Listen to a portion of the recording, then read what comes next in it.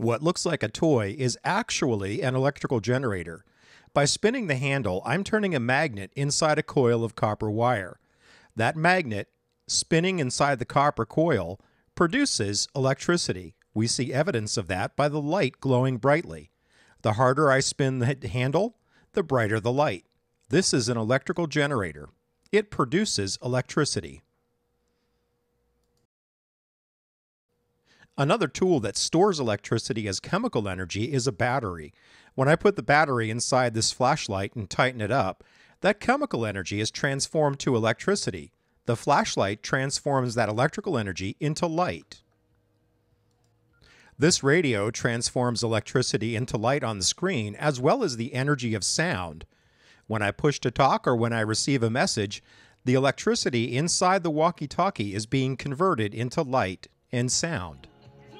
Whenever electricity is converted into sound, a speaker is used. You can see that this speaker is vibrating, producing the energy of sound.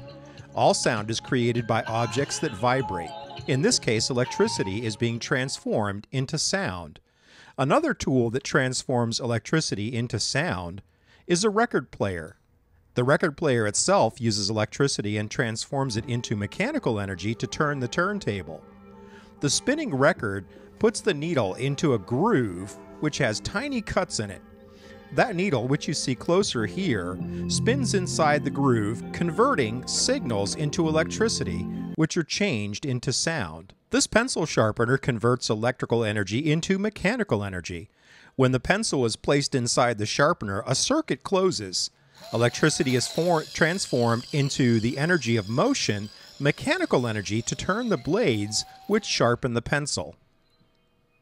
Nice sharp pencil there. You can thank electricity for that. This hand drill uses battery-powered electricity.